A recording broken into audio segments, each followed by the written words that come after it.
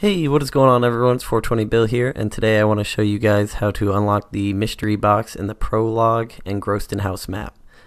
And it's really easy. There's these 10 lanterns all around the map that you have to melee and shoot.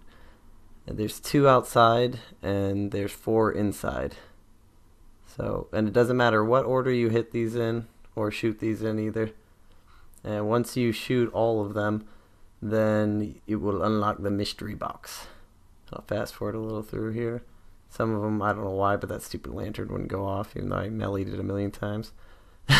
But then these are the 8 that are inside the map, and then the 2 that are outside are on the bottom outside these windows. One's right here on top of this truck, and the other one, this one's kind of hard to see.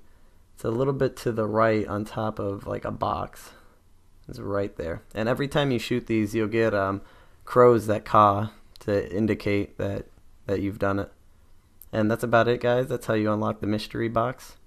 Now, to get Pack-a-Punch in Groesten House, and this only works in Groesten House only, you have to get Jack-in-the-Boxes, and then you have to throw them right here on this beam to collect the symbol that's up there.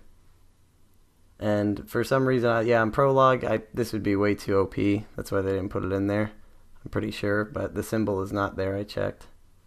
And once you collect that, all you have to do is collect 10,000 points. And once you've collected 10,000 points, you come up here to this piano and hit square on it, and it'll take all 10,000. And it'll give you an audio cue. It'll play a little bit of music. But that's about it, guys. Then every gun that you get out of the mystery box will be Pack-a-Punched. But hope you guys enjoyed watching, and until next time, peace!